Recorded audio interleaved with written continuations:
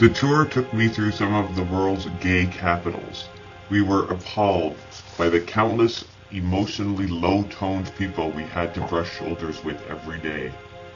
Hubbard's hatred of homosexuals had been instilled in us from our initial training at the complex, and was firmly cemented as we continued up the bridge. During my training, I had been drilled on the dangers posed by gays and lesbians, who were no different to pedophiles in Hubbard's view. Hubbard's solution for these sexual perverts was to quarantine or institutionalize them, or to put them under church processing to cure them.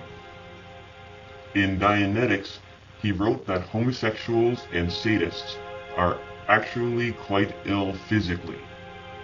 In his 1952 book, Science of Survival, he had developed his tone scale, which I had learned about while doing my hatting studies back at SMI. It ranges from -3 to +4, and homosexuals, or perverts as he referred to them, fall in at 1.1. Here we have promiscuity, perversion, sadism, and irregular practices, he wrote.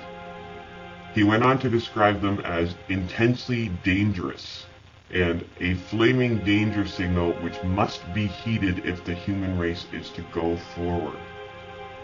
I had never had an opinion on homosexuals before I joined the Church of Scientology, but as a Sea Org member I had learned to despise them.